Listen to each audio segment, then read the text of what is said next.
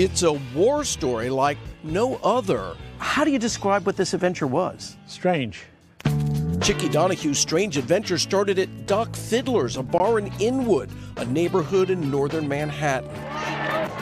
The bartender, Georgie Lynch, had it on the news, 6 o'clock news.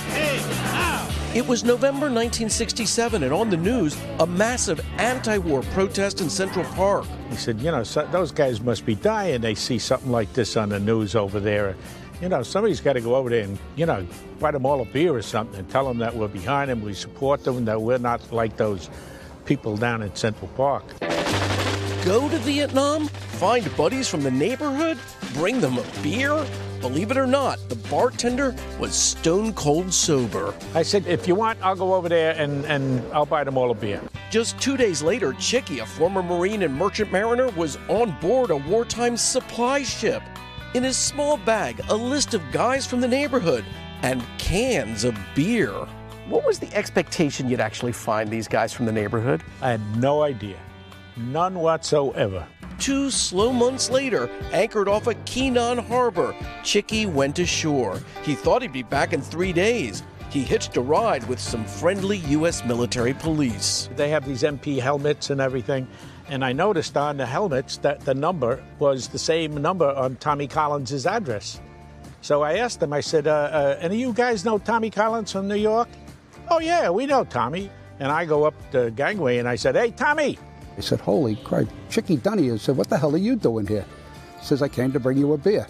How did that beer taste? Well, let's just say I barely tasted it because it went down so fast. The next day, Chickie hops an air transport looking for number 2 on the list, Kevin.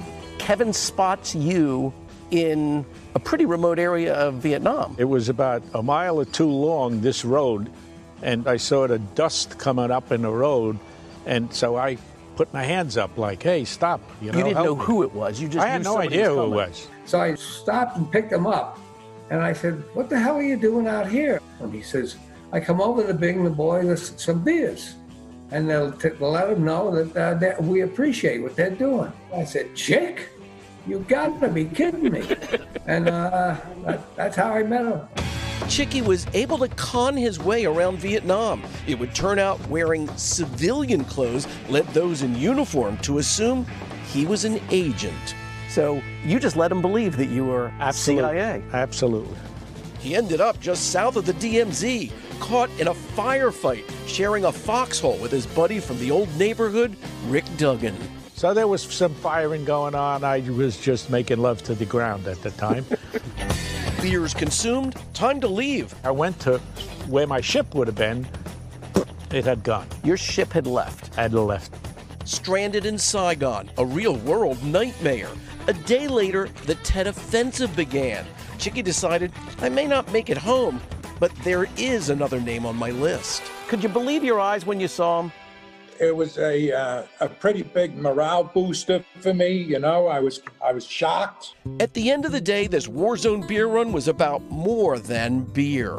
He came and put himself in harm's way just to give us support. And I'll never forget it. You're looking tearful. It brings back a lot of memories. Chickie ended up getting beer to 4 out of the 6 neighborhood buddies. Of the 2 he couldn't find, one had gone home early. The other, Richie Reynolds, had been killed in action. To Richie Reynolds, who was killed in action, and also to you guys, who probably didn't get the thanks you deserved, we salute you. Wow. I'm still at a loss at how they were able to connect the dots here. I mean, Chickie going around an area, imagine going around an area the size of Southern California, from Los Angeles down to San Diego, wandering around. Don't forget there's a war going on. Of course, there are no cell phones. And then by happenstance, bumping into your friends. Guys, the book is just out today. And if it sounds like that this book could become a movie, well, Hollywood's already contacted them about making a feature movie here. Who is going to play Chickie? I mean, come on. That is so good. And by the way, there are no accidents, Kerry. There are no accidents. Kerry, how long was Chickie there in total?